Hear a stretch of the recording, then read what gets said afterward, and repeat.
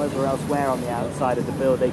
They're currently using a crane to lift up what looks like the most gigantic piece of wood, but the fire brigade won't tell us what they are doing because they say that this is an operation that they're just getting on with and they're not making any public comments. But what we think they're doing is continuing to assess how stable the cathedral is, because it's clearly lost its roof and its spire. That you can see very clearly from our understanding, and that is a devastating loss as a result of a catastrophic fire. But equally, its primary stone structure was saved by firefighters, and it is undeniably still standing. The problem is that doesn't mean it's safe, and that's what the firefighters have to figure out in the coming days and weeks.